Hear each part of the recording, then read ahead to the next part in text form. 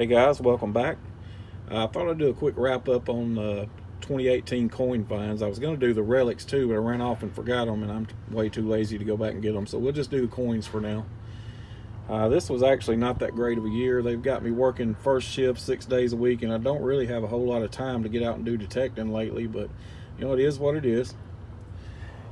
Up here on top, these are all wheat pennies. I didn't bother getting a count on them, but a good number of those. Down here is nickels. Those are buffalo nickels on the left. Top right is a shield nickel, and then there's a couple of V nickels below it. There's an Indian head penny.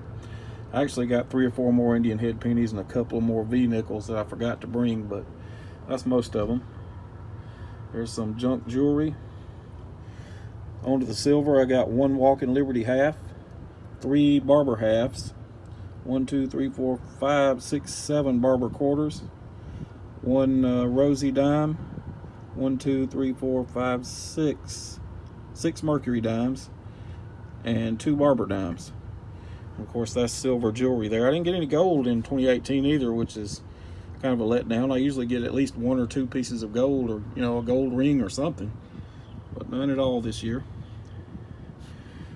Anyway, there's my 2018 coin finds. Stand by and we'll pick the winner for the Detectees t-shirt giveaway. Alright guys, let's find out who's going to win these t-shirts. We had a total of 51 entries. We're going to let random.org pick the winner. Alright, so here we go. Looks like the winning number is 12. Let's switch over to this other screen and find out who number 12 is.